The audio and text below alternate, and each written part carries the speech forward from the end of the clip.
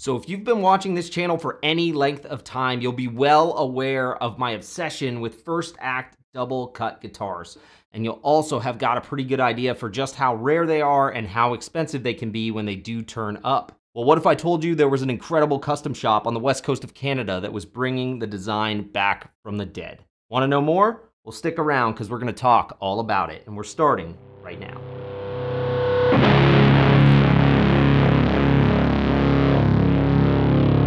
What's up everyone, Steve here from Does It Doom, the YouTube channel where we feature weekly guitar lessons and gear demos in the stoner, doom, sludge, and drone metal genres. So if that is your thing, please like this video, subscribe to the channel, and ring that notification bell for more weekly doom content. So this is the Woodbine Warlord. Now, Woodbine Guitars is a small group of luthiers running a custom shop out of the west coast of Canada in Vancouver, British Columbia.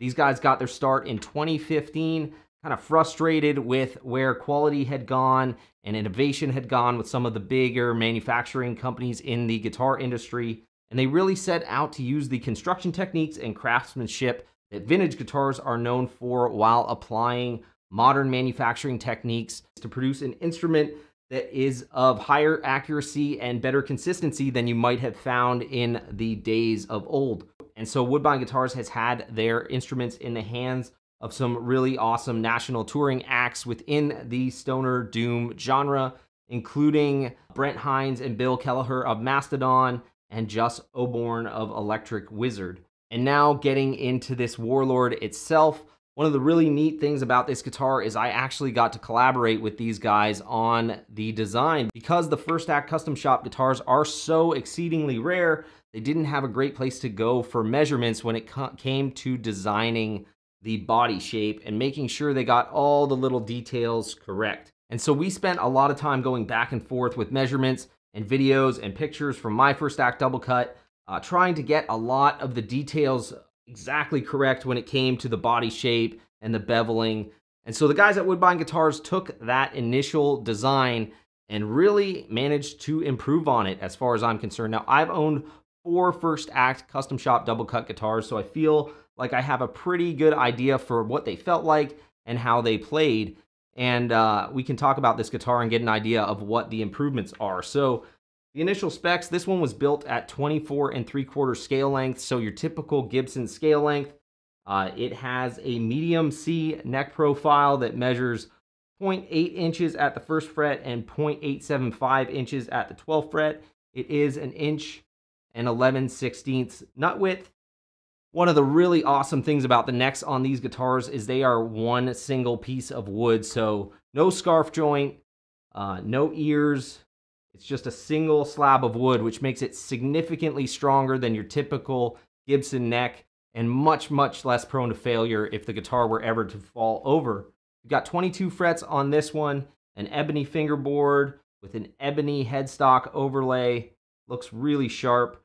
The inlays on this thing are true mother of pearl, and they just look extremely classy. And so construction-wise, these things are a lot like a Les Paul. And this is where they've done some really nice things to improve on the first act, I believe. First up being the control layout is like a Les Paul with the toggle switch up at the top. And you've got the traditional 2-volume tune tone layout that you'd find on a Les Paul. This one has a Tune-O-Matic style bridge, all chrome hardware. It has a set of lace divinator pickups in it. They sound really good.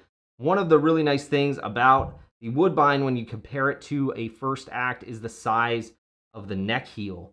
As you can see, the heel on the first act is incredibly chunky, making it very difficult to access those upper frets, where the heel on the Woodbine is much more like a Les Paul and just feels a lot more comfortable in the hand when you're up at those upper registers.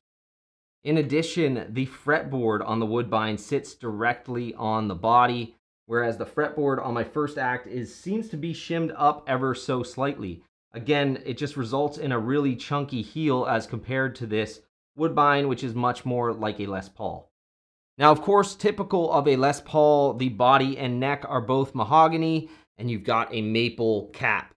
Now again, the arch on the top of this Woodbine is more similar to what you'd find on a Les Paul, with the first act being slightly more flat, and that allows them to sit that fretboard right on the body.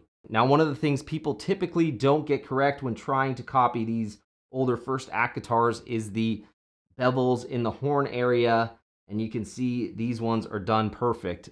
If I was playing this guitar and you handed it to me, owning 4 first act double cuts, I certainly would not know that this was not a first act. It just plays incredible, sounds incredible. Like I said, I love the control layout, love the neck heel, just feels a little better. The 24 3/4 inch scale length is really comfortable to me. Now, of course, this is a custom shop guitar, so you can specify exactly what you'd like in terms of finish options, hardware color, control layout, fretboard woods, inlays, binding. You can have a bound headstock, bound neck, bound body, front or back. They offer the works. Typically, they run about $3,200 to $3,800 US, and that's to have your guitar built to order. So if you'd like to spec out a Warlord of your very own from the Woodbine Custom Shop, you can hit them up at info@woodbineguitars.com. Talk to those guys, let them know you watched this video, and I'm sure they'd be able to hook you up with a quote. Now, unfortunately for me, but fortunately for all of you, this is actually not my guitar. This is their prototype #1, and they are selling it right now on Reverb. If you'd like to check it out, you can hit the link directly below this video and get your hands on this absolutely badass Woodbine Warlord at what is probably a slightly discounted price over what you'd have to pay if you spec'd one out from the custom shop directly. And so enough of my rambling, let's play this thing so you can hear how awesome it sounds.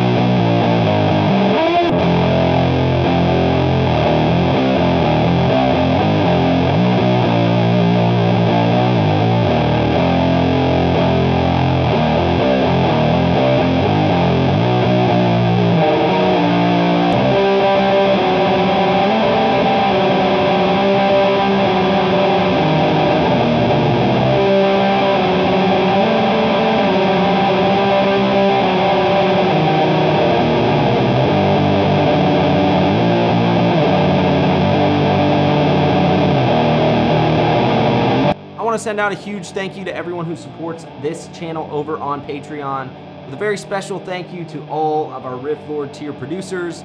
If you want to see more content just like this, you can click the YouTube video directly below me. If you haven't subscribed to this channel yet, you can do so by clicking that round subscribe icon. So until next time, always remember, Tony Iommi is yours.